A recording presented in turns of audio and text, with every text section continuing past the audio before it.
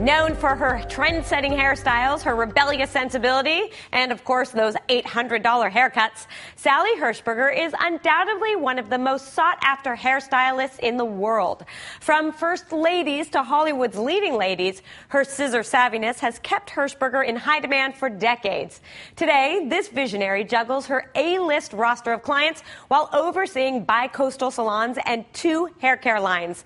We caught up with her to get her insight on taking your brand to the next level and how carving out me time can actually benefit your business in this Learning from the Pros.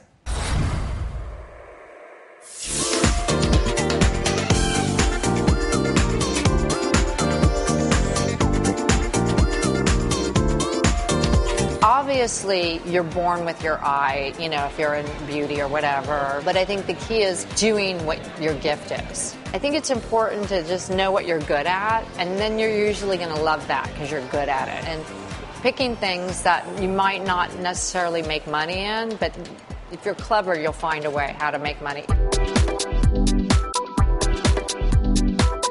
I've been offered to do salons in mini department stores, be all over the place, but it's, I don't want to dilute my brand. The press was like, oh my God, you charge this? And I go, well, think about it.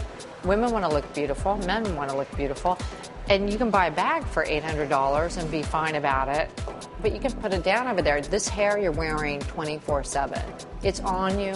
Wherever you go, it's your best accessory. I was changing the way women wore their hair. I wanted hair to look just effortlessly sexy, have movement without seeing product in the hair. You need something to give it guts. So I started really playing with products. I'm very creative in that way. And then I realized 50% of great hair is the product you use.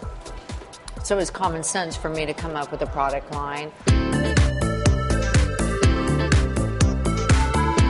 Do not worry. Do what you think is right, because your instincts are what take you to great places. If you listen to other people, what do they know? You know. You should listen to yourself. It's fun to get advice, but at the end of the day, you're always going to do what you want to do.